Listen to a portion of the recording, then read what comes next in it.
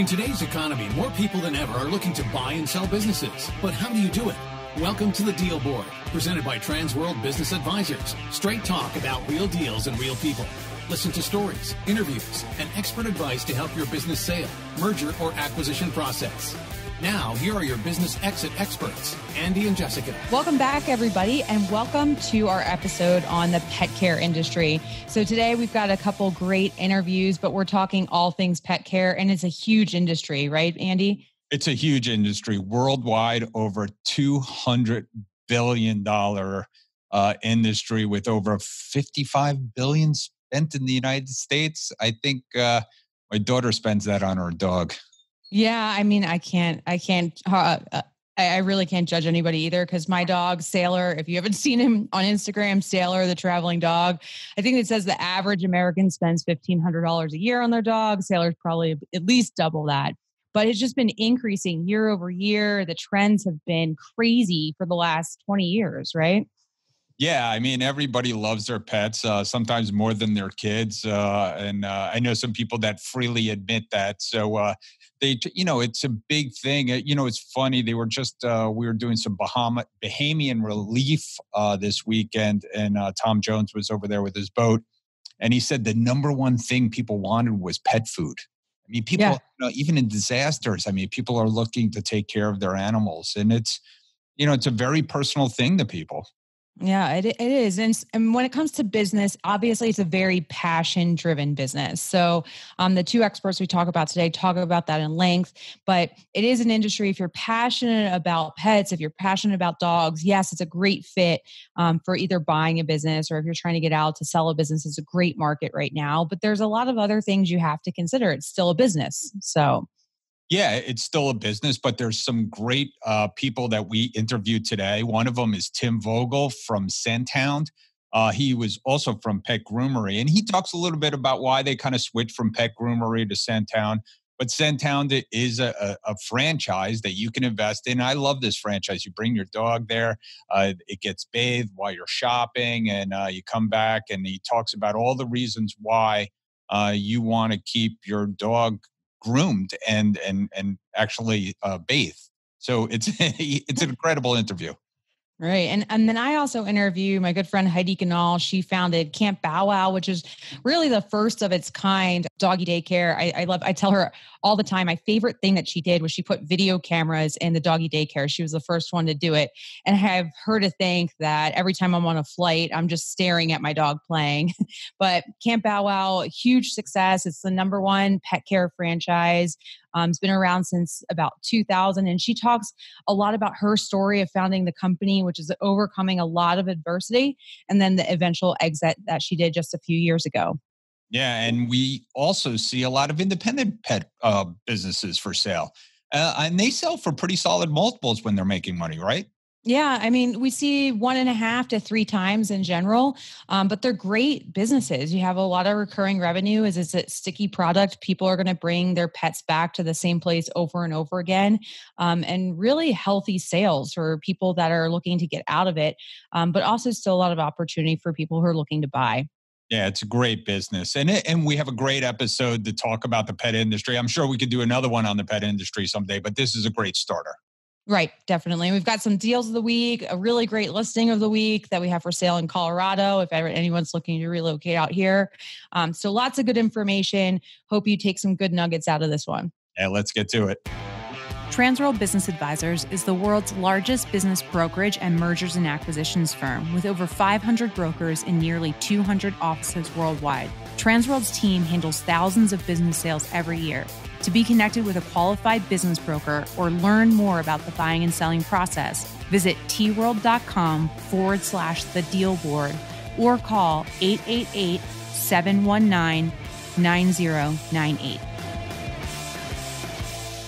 Hey, we're back, and we have a very special guest, a guy I've known for a long time, an incredible entrepreneur.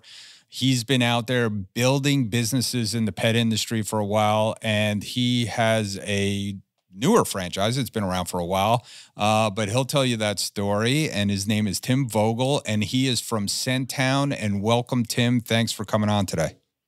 Andy, thanks for having me. It's a real pleasure.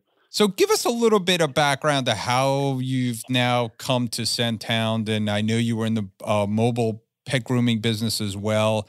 And we were talking a little bit beforehand about how that, while it's an incredibly, and you could talk a little bit about the pet industry itself, how it's not the easiest industry to kind of get started in. Yeah, so it's funny. A really quick funny story is when I had first gotten married, my wife said, "Let's get a dog," and I said, "No way. I want to go to the bar after work. I want to hang out with my friends. It's an additional responsibility." Well, she won, and lo and behold, I absolutely fell in love with the dog. And that's how it always works, right? Yeah, and as I was looking for kind of my next career move, I was really looking to jump into the entrepreneurial world. I was looking at industries. I was looking at different things that would be of interest to me, and the pet space was growing tremendously. I obviously had a passion for my dog, and so I started looking at grooming, and mobile pet grooming is where I landed. And so after a lot of very serious conversations with my wife and a lot of salesmanship, I finally convinced her that it was a great idea. And so we started a mobile pet grooming business. Wow. Yeah. And so the idea was I'd start a mobile pet grooming business and I'd franchise it. And after getting into it and starting this business, I learned very quickly that I wasn't nearly as smart as I thought I was. And there was a whole lot of things I didn't know. And that's what started me on this journey of trying to create a scalable business within the pet industry. And so, there's a whole lot of challenges in this industry, which is kind of what you're asking about. And some of the biggest challenges is that there's no licensing anywhere in the nation for groomers. So anyone can become a groomer. Anyone can call themselves a groomer. That's kind of scary. Licensing. Yeah. And so finding just a consistent level of quality, knowledge, and skill was one of my biggest challenges. And when I thought about me franchising this to somebody, I just thought the risk would be huge around, them finding and keeping qualified technicians. And so I actually solved it by partnering with a grooming school, putting them through school, finding the right candidates, hiring them, putting them through school, and then having them do an earn out on their tuition over time. But that certainly wasn't scalable. So that was one of the first big problems we had to address. So what led to SCENThound?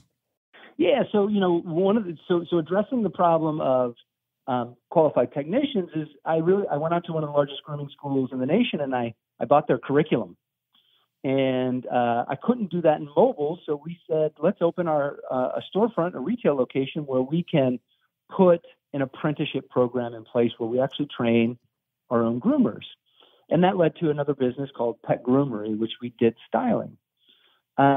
And as we did that, we found that we had a lot of success with that, but it still took us a year really to make a good qualified groomer that knew all of the breed standard haircuts and could do all the artistic work. And so it still wasn't scalable. So a couple of things happened. One is how could we simplify the trimming process and improve the time to get someone up to speed as a technician? And two, we really discovered in the marketplace that the entire pet ownership space had moved, but the industry hadn't. And so that was really a big insight for us. So if you think about it, pet grooming is really about haircuts. And when you really evaluate the number of breeds owned in this country, it comes out to about 75-80% of dogs in this country don't need a haircut. But all dogs need care. Basic preventive routine maintenance. So, for example, up to 80% of dogs by the age of 3 have some form of periodontal disease. And if you cared for your dog's teeth on a regular basis, you could extend their life anywhere from 2 to 5 years. Wow. Most people don't know that. And so dogs mean something different in our lives these days. They're family members now. They're companionship. Yeah, where absolutely. They used to be about herding the sheep, picking up the duck out of the middle of the lake, getting rats out of your house. They really no longer serve those functions, and they've really come into the house. I think the statistic is like 60% of dogs sleep in their bed. And so the entire industry in grooming is focused on haircuts, but no one's really focused on a clean, healthy dog. Wow. And so we completely shifted, and that became the creation of SCENThound.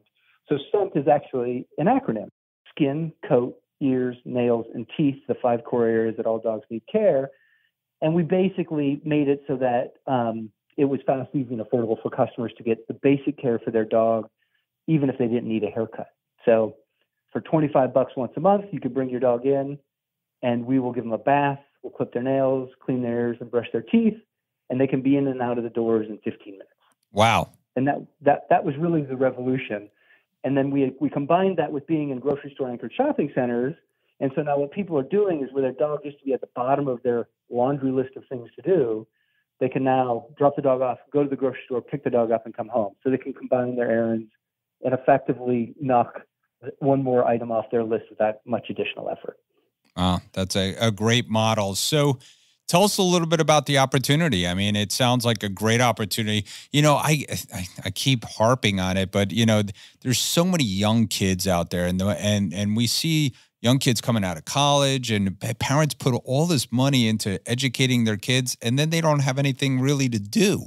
And I'm like thinking, why aren't they investing in franchises, and why aren't they buying businesses? And what a better business for, you know, someone that is, you know, well-educated, that has motivation, that needs, that loves pets. Yeah. So, you know, I think there's kind of a couple big things in the marketplace that are changing the workforce. And so one of those things is automation. So a lot of jobs are disappearing due to automation. And we're just in one of those sweet spots that this is kind of one of those things that's hard to automate. And we have a market that's increasing by 4% year over year, and has been for the last 20-some years. So the pet industry is forecasted to be a $75 billion industry this year. Wow. And so, so this is a real opportunity where you could own your own business while doing something you're passionate about. And really, our overall vision is to inspire a world where dogs and their humans love and connect on a daily basis. And our mission is to remove the barriers so humans can connect with their dogs on a daily basis. So really, at the end of the day, you know, our entire staff and crew and everybody that works with us is passionate about what we do, because we're actually helping people practice love. You know, that's essentially what it is we think dogs represent unconditional love. You remove the barriers so that people are connecting with them on a daily basis. We're helping people practice love every day. And that's a pretty cool mission to be on. That's a great mission. It's an awesome mission. So, you know, if somebody wanted to get in touch with you, obviously they could go to SCENThound.com, but, you know, how else could they get in touch with you? Yeah, so ScenthoundFranchise.com is got kind of the entire story. So if you want to know anything about kind of what it looks like to be a franchisee, what are the key characteristics of someone we think would be successful here, how much does it cost, what are good locations, it's all on our website, ScenthoundFranchise.com. And you can just, you know, if you want to get in touch with us, just say, hey, get in touch with me, and it takes you to a form that will get you a call that day. So that's probably the easiest way. That's great. And I'd encourage you, check us out at our Facebook page. You know, it's just at ScentHound on Facebook, or our Instagram page, and you can see kind of behind the scenes people working with dogs, and you can kind of see a little bit of our culture there. That's great. And you did mention, I want you to mention one more thing. I want you to mention what you think the perfect franchisee looks like. What does it take to be a good ScentHound franchisee? Yeah, so I think the first thing is you got to love dogs. If you don't, forget it. Yeah. It's not the place for you. But if you love being around dogs, I mean, what an awesome job. I think you've also got to be community minded. Like, we do a lot of stuff. So we raise money for the local rescue leagues. We have a program called the Clean Start. So we are very involved in the community. And I think hands-on, someone who's really wants to roll up their sleeves and be a part of the operation. I think that's the quickest path to success. It doesn't mean that you've got to do it forever, but as you're building that business, we really want someone that's going to be in there, really guaranteeing that the systems and processes are being followed, and that our core values are being followed. And the number one core value is dog first. So making sure that every single dog that comes into our care, we're treating as if it was our own dog. That's great. That's great. Thank you, Tim. Thank you so much for coming on today. I really appreciate it. Pleasure. Thanks for having me. Hey, Andy, do you know what time it is? It's time for our deal of the week. Deal of the week. Sold. Hey, we're back, and it's Deal of the Week, and this is our pet episode. So we have a pet sale for you, a very nice sale, and we have a special guest, our San Diego team Hall of Fame winner, Marshall Pollack from Transworld Business Advisors of San Diego North San Diego. And he and Steven Hansen run a great office out there. And Marshall, welcome. Thanks, Andy. Good to be with you. So you had a mobile pet grooming business. That was a pretty successful one, right? Oh, it was a great one. It was fairly good size, doing about $1 million a year in sales, serving all of San Diego County.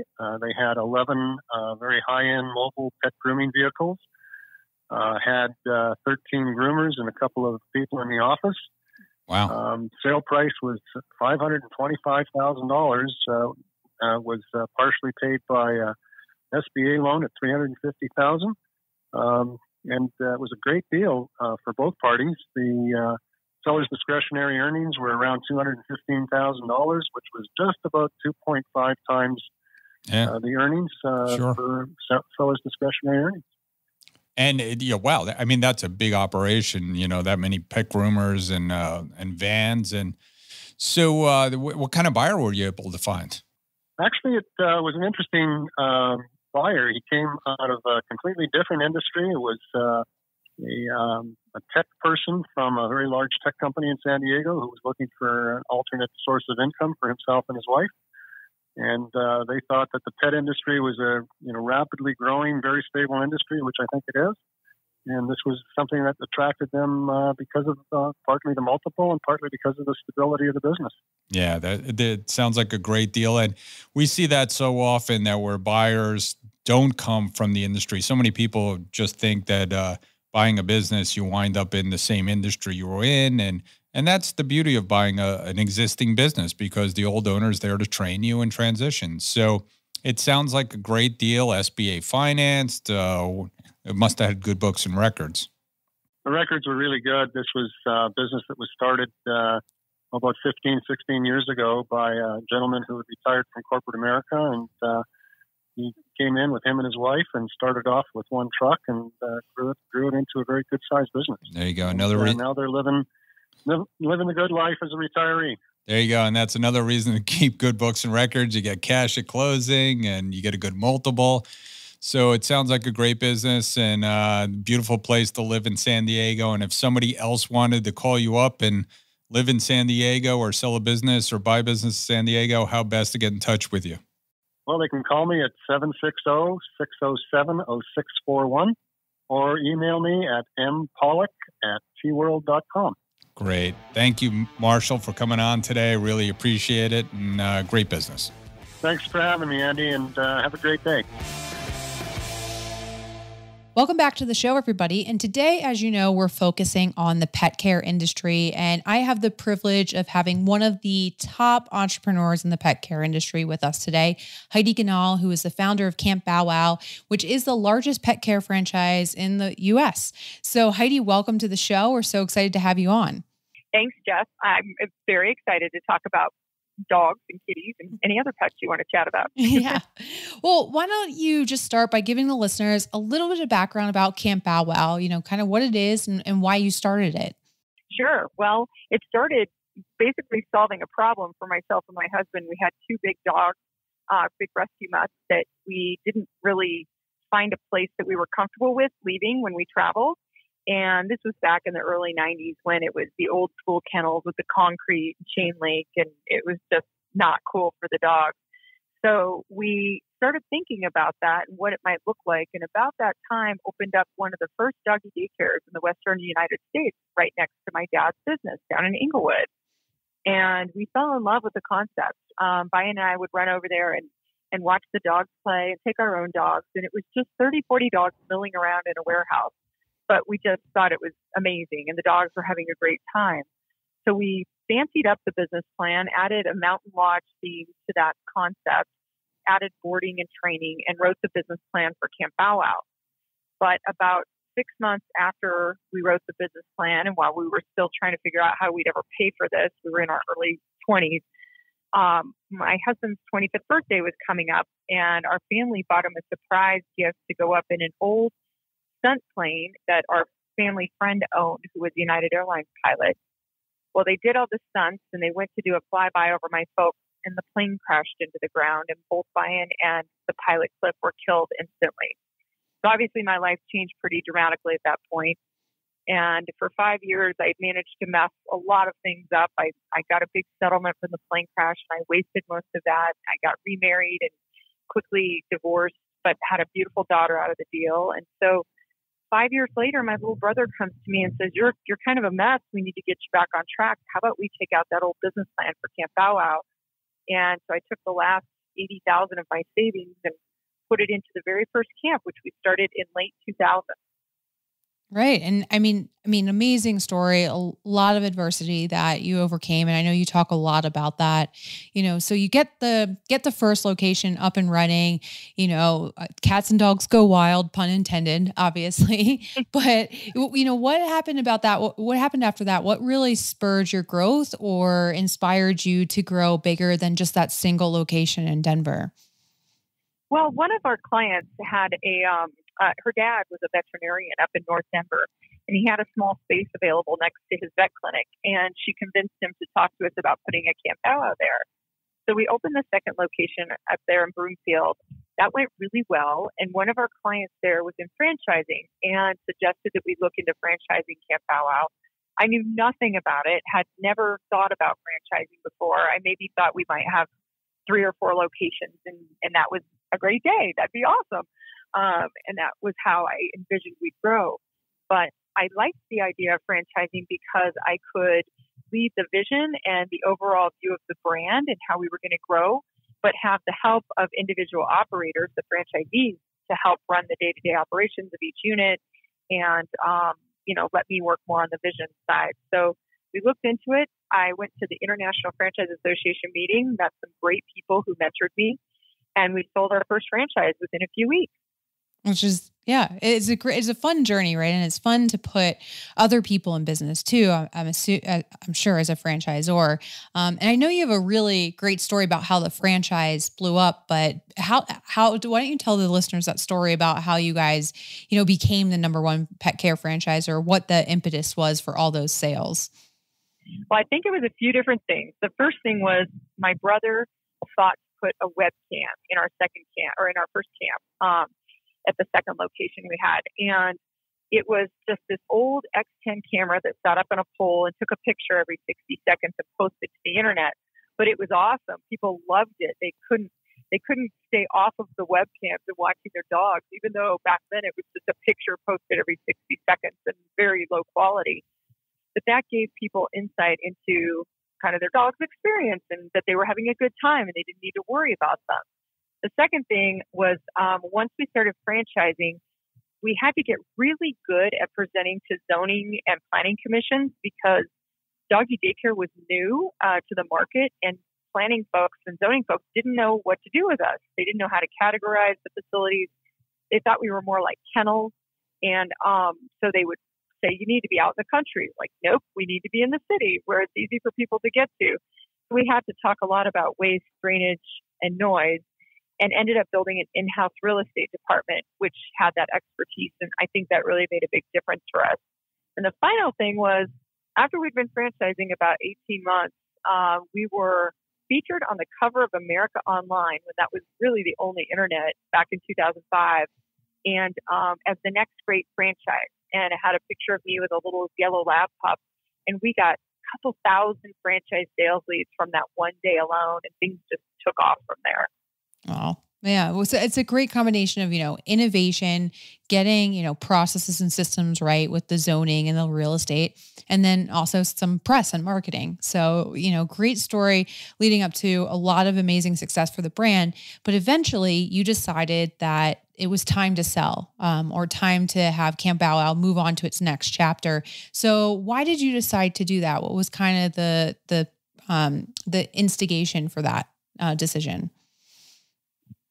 Well, so my business career was going pretty well, but on the personal front, I hadn't found love again, and I was pretty focused on the business and wasn't thinking too much about it. But I was set up on a blind date and ended up, falling big time for this guy Jason, who ended up being my husband now. And we I had my 12-year-old Tori, But Jason was a bit younger than me and wanted to have a couple more kids. And so we did, and ended up with Holly, who's now 10, and the twins, who are now 7. So at that point, oh gosh, it must have been 2013, I had 3 kids under the 3 and a teenager, and thought, oh my gosh, I can't do all this. It's a bit much running the day-to-day of a growing business and having these little ones at home. So I decided to look at bringing in strategic investors or selling the brand, and was connected through an investment banker to VCA, the big veterinary chain. And it was a really good match. Got along great with the founders of VCA, and they were really looking for a complementary brand out of the veterinary space. And it was a good match. So I sold the business in late 2014. And it was a pretty good deal as far as us getting along and the transition. You know, you hear a lot of war stories about selling your business, but overall it was a great experience for me. And I stayed on as CEO for a couple of years and then transitioned out. And now I'm just a client. I have a big lab that goes to Camp Bow Wow every once in a while. Yeah, I was going to say, now still a big proponent of Camp Bow Wow and the entire brand. But Heidi, as you know, like our listeners mainly are interested in buying and selling businesses. So in terms of your sale, you know, what advice would you give someone that's considering selling their business, or maybe even already in the process? Like, what advice would you give them, and what did you learn from going through the process yourself? I'd say buckle up and get ready for a bumpy ride. Because it's like a video game. There's just always new things coming at you from all angles when you go through a sale. And it never quite ends up the way you think it's going to, but that's not always a bad thing. I think you have to surround yourself with really talented people that have been through this before, like you and Al, and folks that have a level head and could take the emotion out of it. And you just have to stand your ground and hold for what's right for your brand, but also be reasonable and understand that, you know, when you sell, you have to let go of it a bit and let people take it in a new direction if that's the case, or, you know, hopefully they'll honor the brand that you built while also giving it new energy and different direction to grow it even more. Right. Yeah. Great. I mean, great advice. It is. It's hard, right? It's a hard process to go through. There's a lot of work. There's a lot of motion. But you know, at the end of the day, it's ends up being the right thing for you and for your brand, hopefully.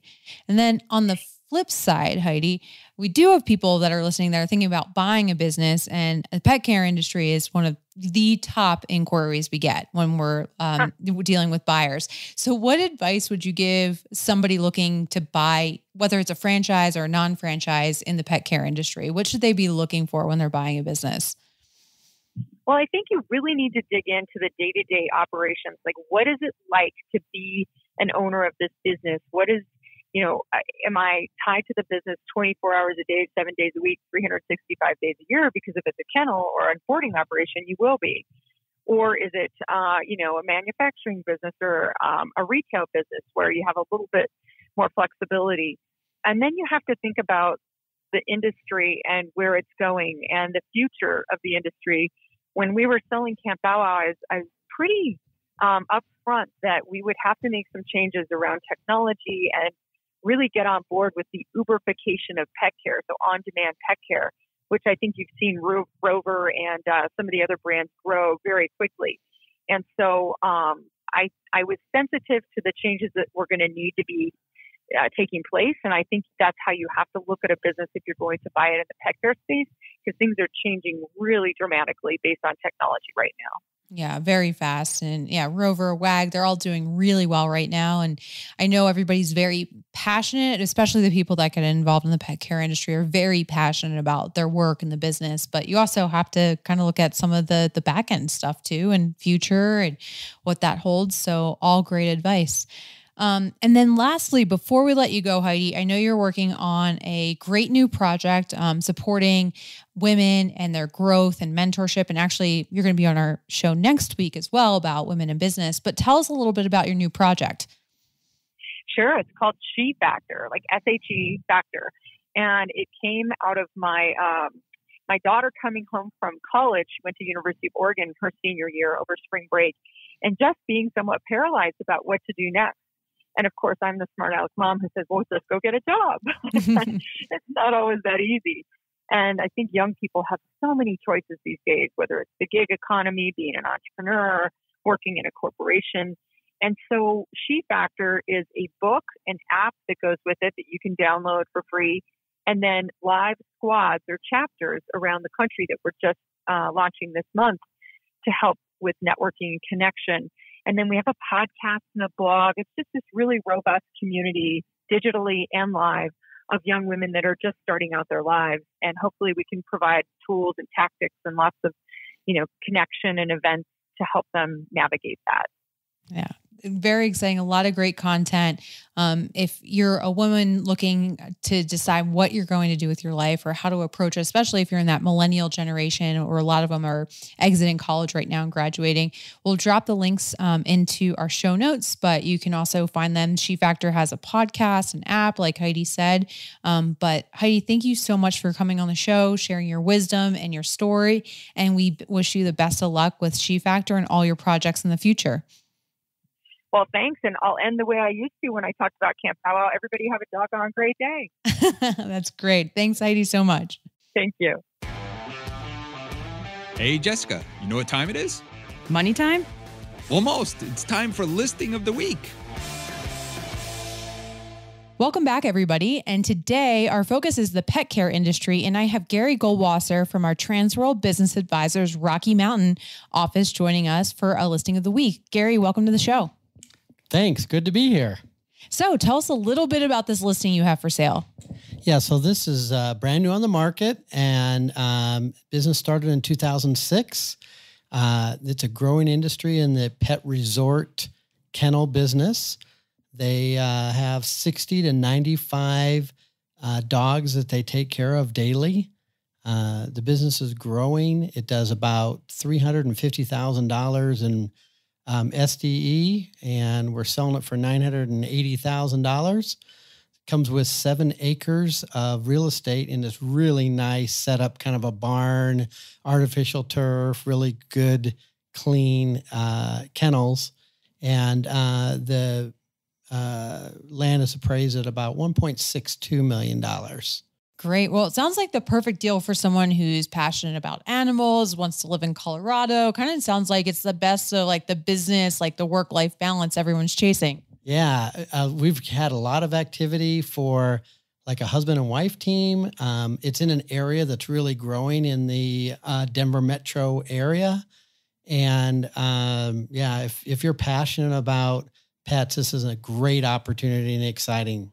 Great. So Gary, if somebody wants to learn more about this listing or anything else you have for sale in the Denver area, how do they reach you? They can reach me at 303-748-7420 or at Gary@tworlddenver.com.